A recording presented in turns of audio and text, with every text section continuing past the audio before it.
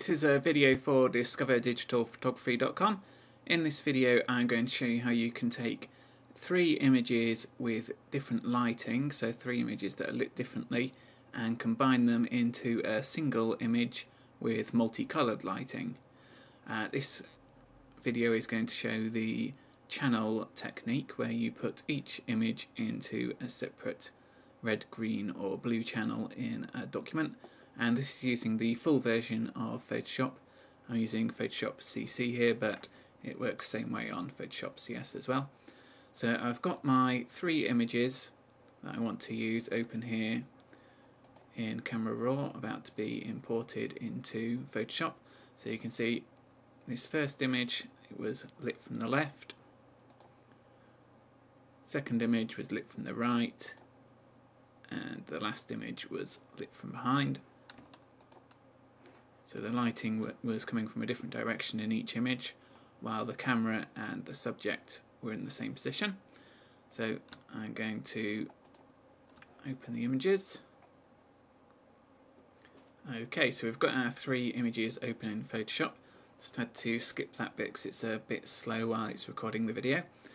Now what I'm going to do is, I've got one image selected. I'm going to press Control and A, or it will be Command A on the keyboard on a Mac, and then Control and C or Command and C to copy. Control and A selects all Control and C copies, and then I'm going to go to File and New. The preset, I want to ensure that is set to clipboard, and that means that the new document that I'm going to create will be the same size as the document that I've just copied. I'm going to click OK. Oh, the other thing to do is you want to make sure that your colour mode is set to RGB down here. Click OK on that new document. And then over in my layer palette, I'm going to go to Channels. If you can't see Channels, go to Window and then make sure you've got Channels ticked up here. And I think that was this one that I copied, 817. I'm just trying to make sure that I create this image the same way that I created it before, because the order that you, or which channel you copy the image into, will change the colours of the final image and how it looks. So this is my final one, so I think I want this one to go in the red channel.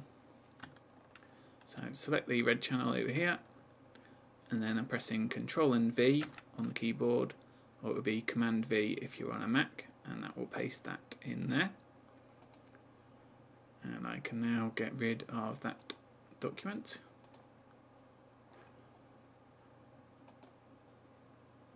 I'm going to switch back to one of our other photos. Control and A to select all, or Command and A.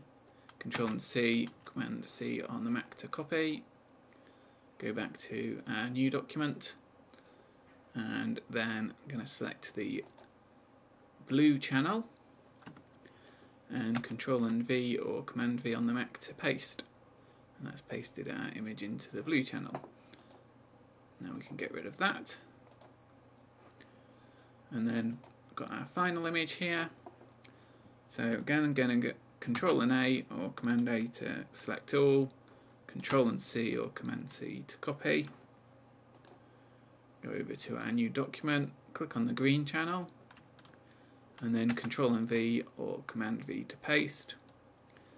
And then if I click on our RGB layer up in the channels here, it will show all three channels, and you can see we've created our multicoloured lighting on our subject.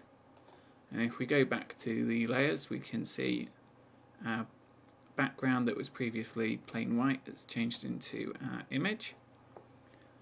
And then to finish this image off, I'm just going to create a new layer. Switch to the brush tool, so just pressing V on the keyboard there. Oops. Using the right bracket key there to make the brush larger.